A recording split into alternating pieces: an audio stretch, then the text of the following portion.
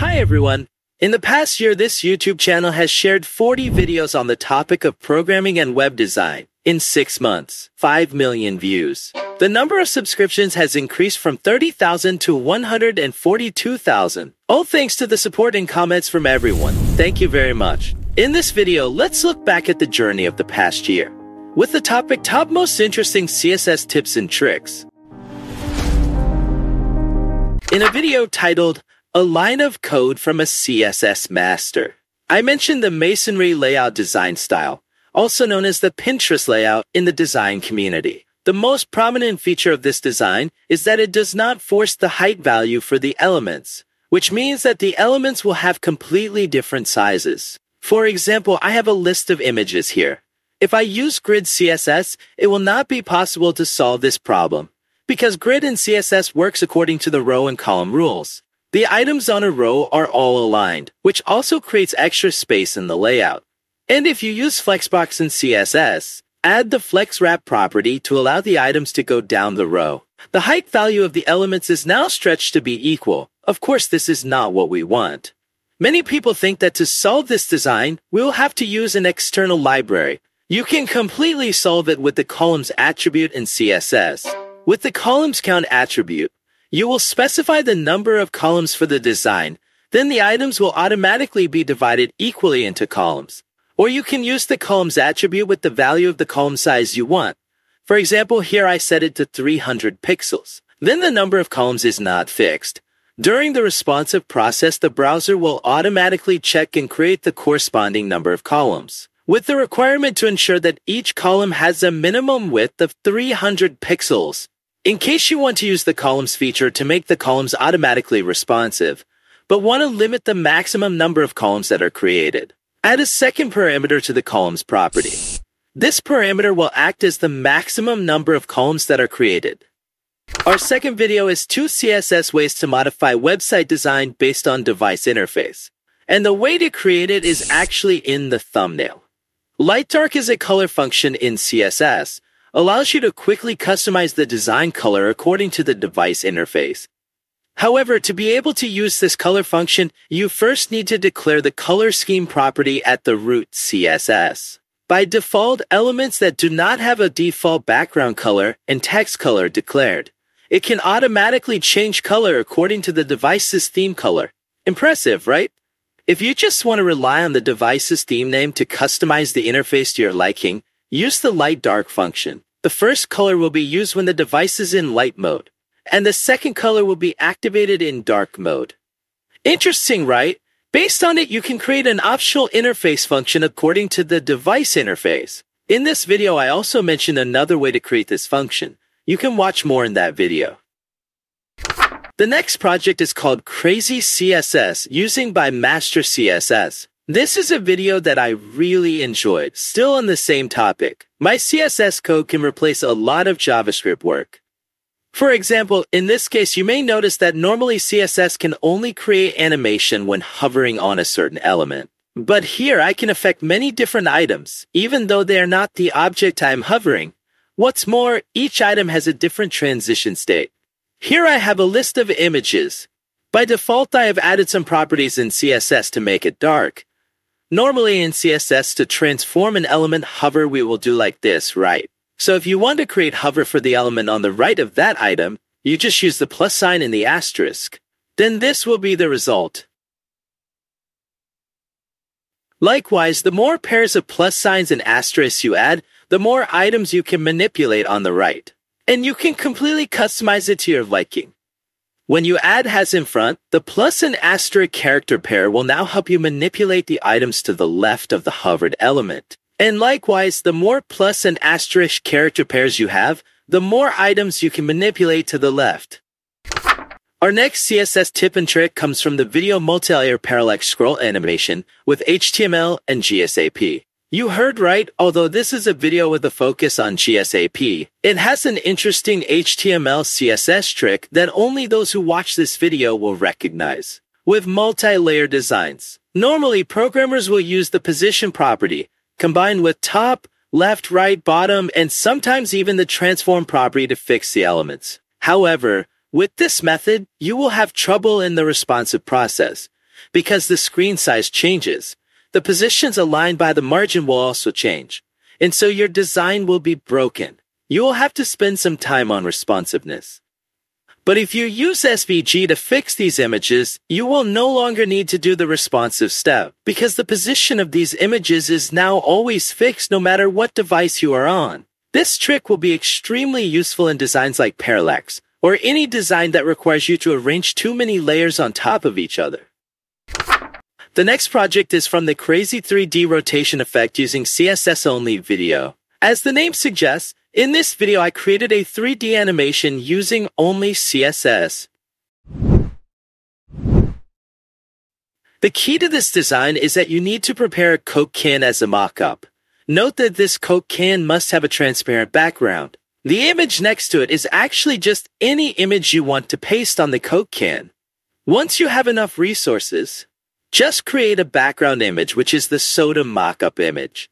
Then continue to insert the image you want to paste on the soda in front. At this point, with the background blend mode property, these two images will be blended together, creating the feeling that the image has actually been printed on the soda bottle.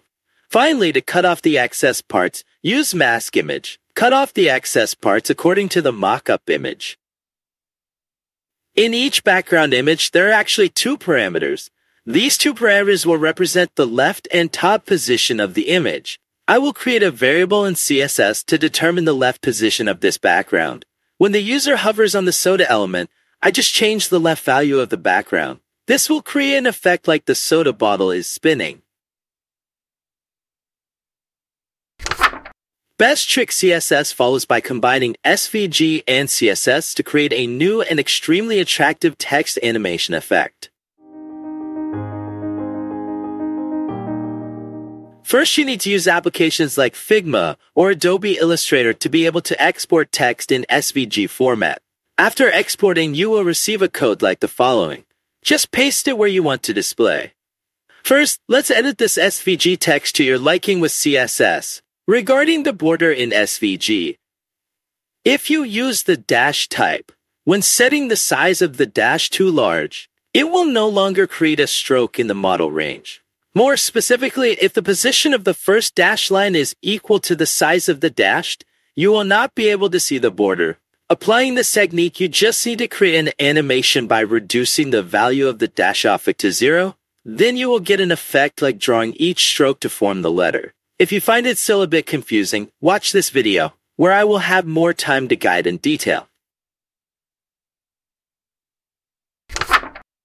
Number 7. In this list of best CSS tips belongs to the video Crazy Ink Animation Effect with CSS only. You are probably familiar with the image effects that are cut to create stains like spilled ink or smoke like this, right? But what I want to talk about is this effect. In fact, this effect can be achieved with just these 3 lines of code. The element using this property will be cropped to the shape of the image contained in the mask image. So if you want to create the same effect as the beginning of the video, you just need to replace the mask image with a video mask with animation here. Unfortunately, that's not possible, because masks don't support videos. Here you will have a few options. You will convert a video with ink animation to GIF format or SVG format. Note that you will need to remove the background for it. Then you will be able to use it here.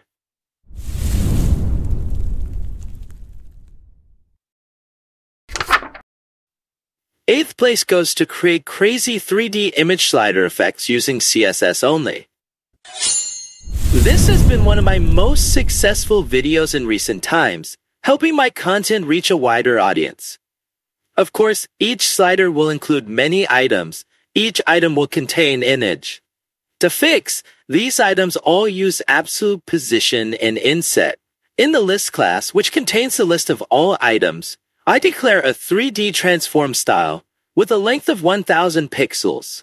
You can simply understand that now we can not only move items along the X and Y axis, but also the Z axis. And this Z is 1000 pixels from our eyes. I want to create a list of items that run in a circle with a circumference of 500 pixels. So in the item, I just declare the translate Z to be 500 pixels. Now back to the HTML. I just need to add the remaining items. Now the items are overlapping each other. I want the items to be divided into a circle. So here is the formula. A circle has 360 degrees. So the distance between each item is 360 divided by the total number of items. Because then I will have a formula. The position of each item will be equal to its position minus 1. Then we'll multiply by the average distance between the items. For example, for the first item, we will have the result of 0 degrees. The second item will be 90 degrees. So according to this calculation, we will have two parameters. If we use JavaScript, we can code to find its value. But because the title is CSS only, we will have to declare it manually here. After having all the parameters, I will go to CSS to do the rest. When you replace the formula, don't forget to wrap the variable with CSS's var function. And at the end, multiply the result by 1 degree so the browser understands the unit you want. The next thing is how to create a rotating animation for it. Don't think about changing the rotating value for each item. Imagine these games. It's clear that these chairs rotate in a circle when they operate, but the main axis, which contains all these chairs, is the rotating object. So now you don't need to spend a lot of time calculating the rotation for each item anymore, but instead, just rotate a single element, which is the list class. And this is the result we will get. Our 9th place belongs to the video remove image backgrounds with one line of code from Master CSS. As the title suggests, the highlight of the video is using a single line of CSS code to remove the background of an image. And that line of code is Mix Blend Mode Darken.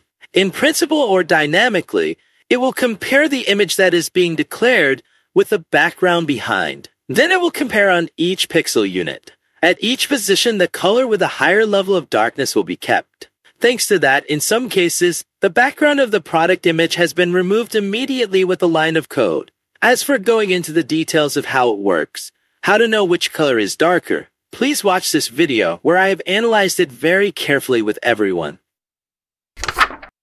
And finally, at the very end, we have the king of CSS timing functions. The goal of this video is to introduce to everyone an extremely powerful but little known CSS timing function, which is steps. When you search online, you will see many images like this. These are images that contain steps to create one or more small actions in just one image. When you set the width and height of an element to be able to see only the first image in that image, then you create an animation to move the background to the final position so that you can see all the remaining images. But if you replace the current timing function with steps, with the parameter being the number of steps in the image, then you get a new kind of transformation, as if the model is actually jumping. And when it's done, it might look like this.